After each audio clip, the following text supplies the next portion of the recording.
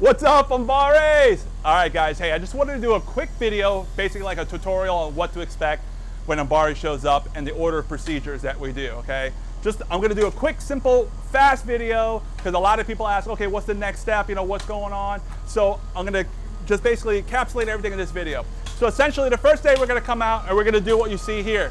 We're gonna come out, we're gonna strip everything up, we're gonna go ahead and frame everything, and then we start digging the process. Okay, we dig the pool, all right, and that can be all done in a day sometimes or whatever. And then the next step is we do all the rebar, which is the skeleton of the pool, okay? We're gonna put all the metal, everything goes inside the pool, all right, and then inspections happen. We inspect everything gets passed, okay? Then the next step is gunite.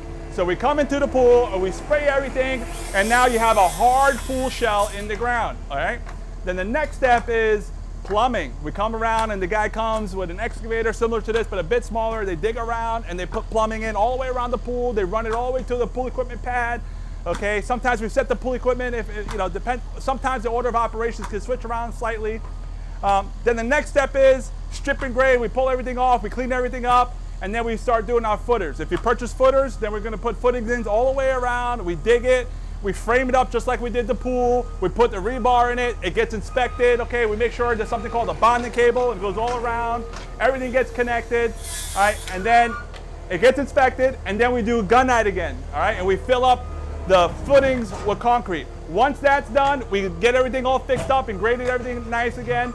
Then the coping and tile procedure happens next, okay? So the guys are gonna come, they can come in the pool shell, they're gonna mud everything up with mortar mix, they're gonna make everything nice, and they start doing the tile and the coping.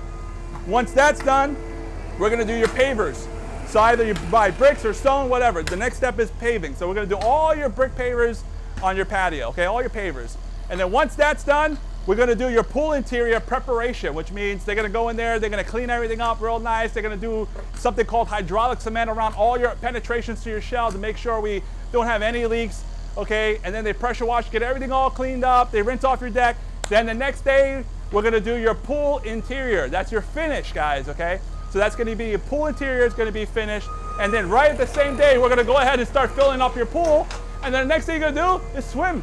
That's it, and start enjoying your life and have a good time. Now, if you bought like landscaping or new grass, those are the things that we would do towards the end as well, and those could be manipulated in any kind of order. But essentially, you kind of know from start to finish on the pool and the process. Let's go!